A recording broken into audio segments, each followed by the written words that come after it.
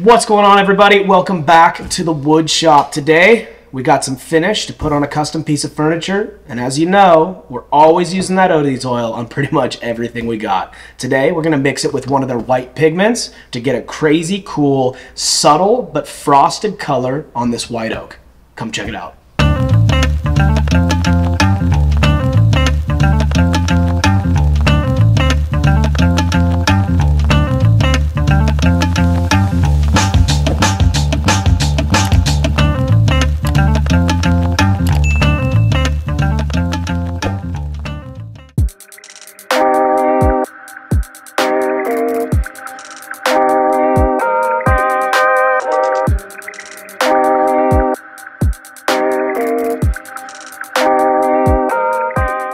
Alrighty, so we just finished up this custom hutch. It's got 4 doors, a wine rack in the center, 3 drawers, and it's all made out of white oak. The client looked through a few of our samples of finishes and chose the white pigment mixed with the odiesoil finish as the one that she wanted. It's one of our favorites too with white oak because it just really turns the white oak into a little bit that whiter gray color tone as opposed to allowing it to turn into that kind of yellow color tone that sometimes white oak can. So what we have is the original formula, the odiesoil all-purpose. We have the Mr. Cornwall's creative colors in titanium white.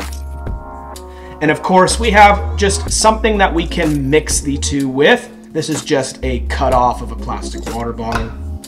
We have our white Scotch-Brite applicator. This is how we always apply our odiesoil. We got a stir stick and a rag for buffing off the excess oil when we're done. So what we're gonna do here is we're just gonna pour out a little bit of the odiesoil into this plastic container, and we're gonna mix in the titanium white. So this has not been stirred up yet, and as you can see, the all-purpose oil comes in a really pretty heavy, almost honey-like consistency.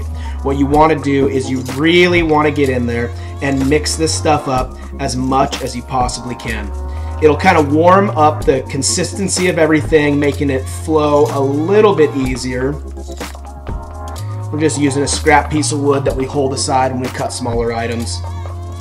As a stir stick, as you can see, it's already kind of changing the color tone. It gets cloudier like it is right now.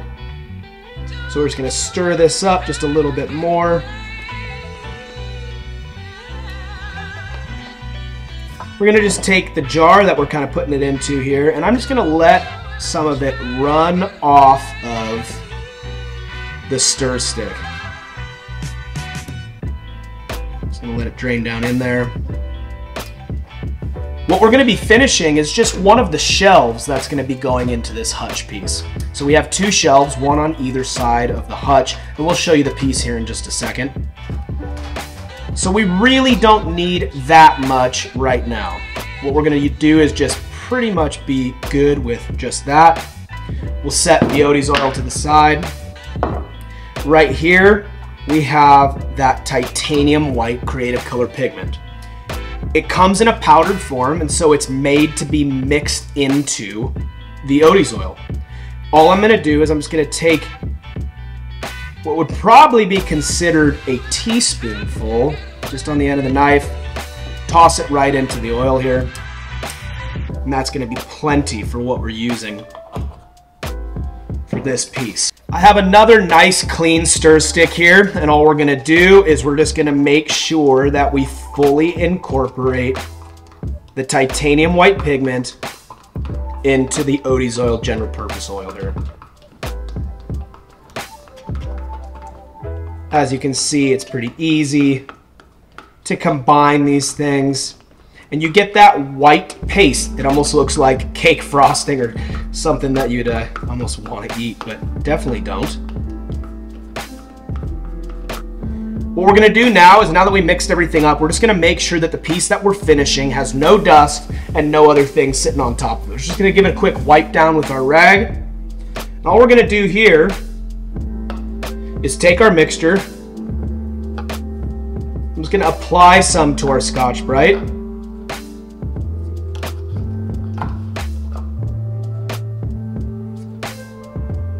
and we're just gonna work it into the surface of the wood.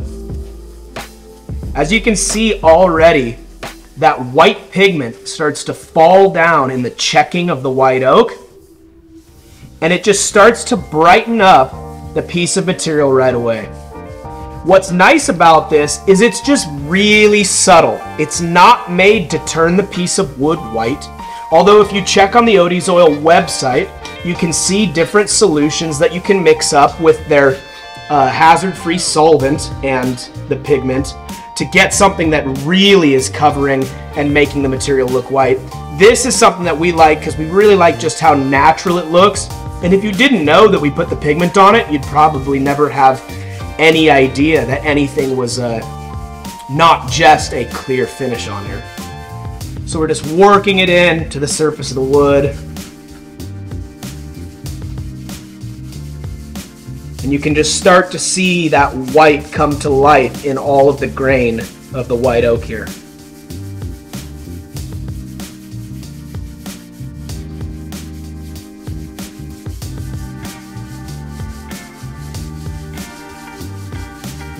Obviously, you can see how long odiesoil will go. We've just used just a couple dabs on the Scotch-Brite here, and we're almost all the way through the whole piece.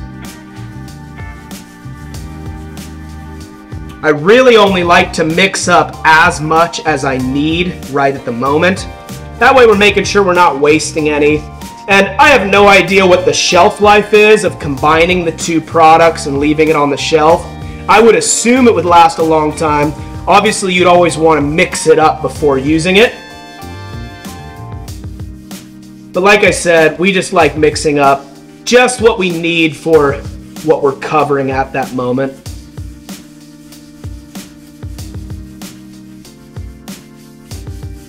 So after I can see that the white has gotten into all the checking all the way across the whole piece, what we're going to do is just take that and just do some long strokes all the way down and back just to make sure we go a different direction.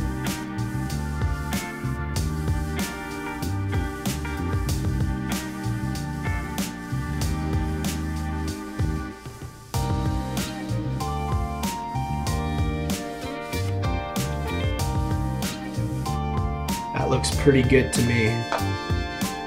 What we'll do is we'll just lightly take off any of the excess here. We're not buffing it, we're not using much pressure. We're just taking off any of the excess that's just sitting up on top of the white oak.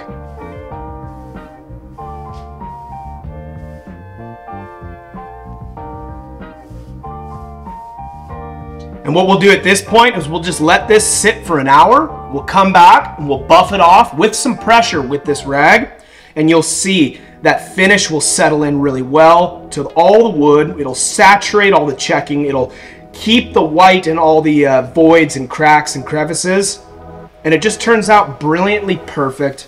It's subtle, and it's a clean way to really brighten up white oak, specifically with the titanium white. We really like doing this on our white oak, so hang tight, 1 hour, we'll buff it, then it'll be done. Alrighty, so it's been about 40-45 minutes. We're just going to take our cotton rag and we're just gonna buff off all the excess oil sitting on top of the wood. So we just come in here with just a circular motion. You can already see that it's just coming down into that beautiful matte finish.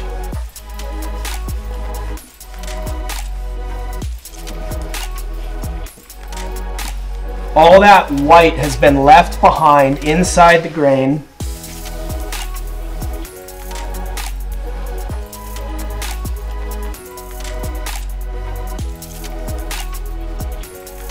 And right here, I have another chunk of white oak that I just threw the odiesoil, universal finish on, which is the same exact piece of white oak. It was an offcut off this end. What I'm gonna do is I'm just gonna buff this. This does not have that titanium white pigment in it. I wanted to put a coat of finish on this piece just to show you the contrast between having the titanium white in the odiesoil as opposed to not. And as you can see pretty quickly, The white oak finished in just the odiesoil is much more yellow, has the gray and darker brown tones, whereas the white oak finished in the odiesoil and the titanium white pigment has much a brighter and lighter feel with all that white sitting down in the grain. So just to see a side by side.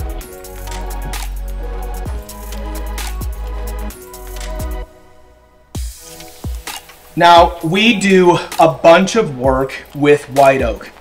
Really, white oak is one of our only lighter woods we work with here in our shop. We also work a bit with maple and a couple other things, but we build a lot of furniture in white oak.